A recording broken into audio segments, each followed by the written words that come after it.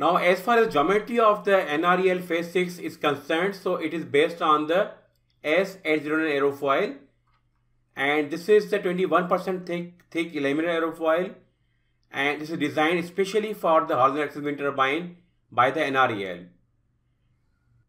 The NREL Phase 6 wind turbine is a 10 meter, approximate 10 meter, but exactly it's a 10.058 meters diameter wind turbine.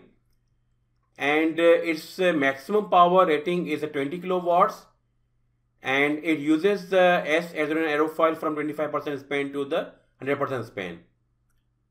And this is the airfoil drawn in the Excel and based on these coordinates, and you will get the text file which will be the like shown here, but that is in the standard coordinates, and you get that file in the Excel format.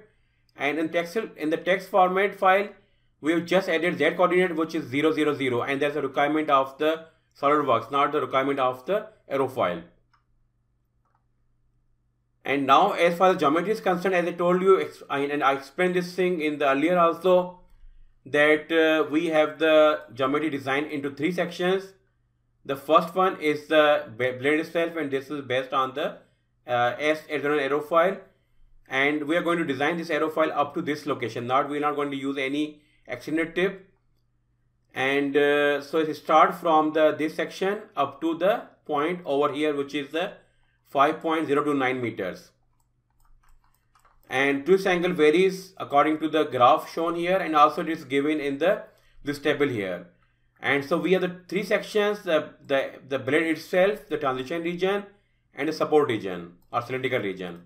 So we just use this table, and we will use that table, and we will be getting the data and import into the SOLIDWORKS, and we will design that turbine based on this table which is given in the NREL report. And as a practice, you can also use the other airfoil types and use the same data which is given in the table, but instead of the S809 airfoil, you can use these airfoils, which are also designed for the wind turbines and especially for the horizontal axis wind turbines.